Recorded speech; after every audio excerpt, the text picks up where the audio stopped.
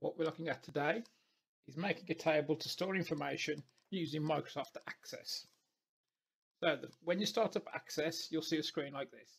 What we need to do is start a blank database. I'm going to click on it once to highlight it, then click on it again, and it will open up this message here. You need to set the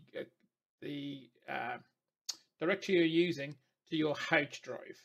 Okay. I'm also going to change that database name.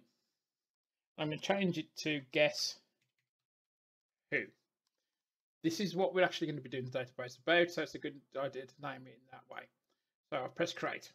Okay, so in this view, what I've actually got is for putting information in.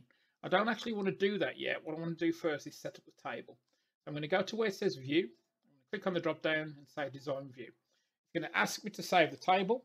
I'm going to give it the name Guess Who.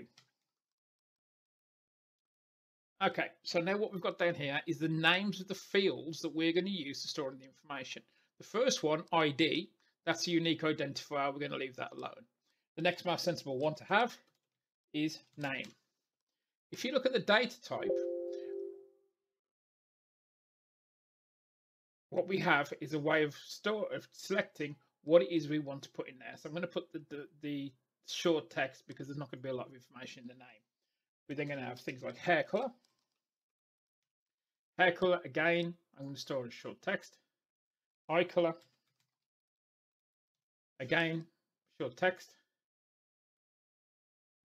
Okay, so if I want something else, for example, glasses. Glasses is a yes, no answer. So with glasses, I can click on the drop down and go yes or no.